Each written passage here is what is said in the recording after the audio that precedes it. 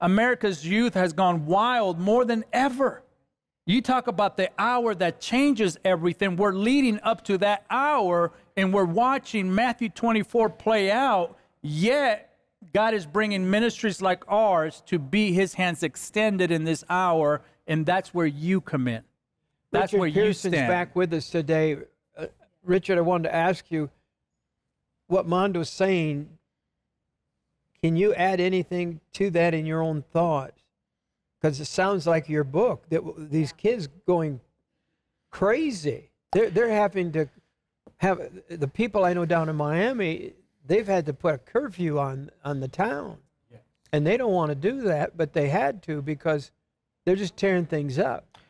Jim, I think this is what is happening in the end times. When man forsakes God, this is what happens.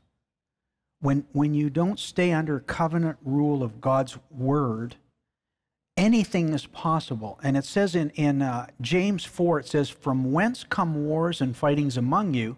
Come they not hence, even of your lusts that war in your members? You lust and have not, you kill and desire to have, and cannot obtain. You fight and war, and ye have not, because you ask not, and you receive not, because you ask amiss, that you may consume it upon your lusts."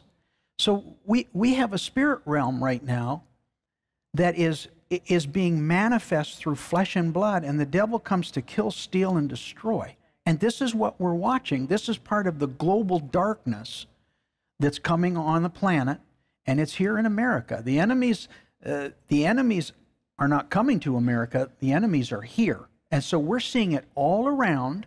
And this is the beginning of sorrows, or the tribulation, as Jesus said in Matthew 24. This is the beginning.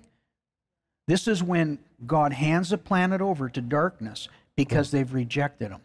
I've wondered what in the world is going on with America turning so far to the left, going extreme like never before.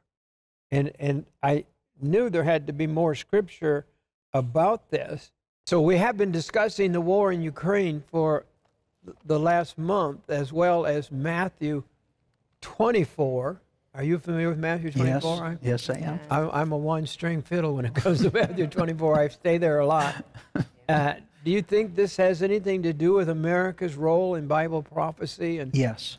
And Matthew 24 is just about exploding on it. Well, many of us teach, and I believe you would agree with this, that America is a covenant nation. Yes. America was raised up by God, and she was placed here for a reason. Since World War II, America has placed her military around the world, and she has been a policeman of the world. Yeah. She was in covenant. That was her purpose, to hold evil down. But we're seeing evil rise up now, but there's no fear of America. And that's because America is in a position where we're no longer in covenant with God. We have broken our covenant. That's it. Yeah. Yes, we've broken our covenant. That's a piece of this puzzle that everybody out there is saying, what is gone wrong? What is happening? Yes. We have broken covenant with God.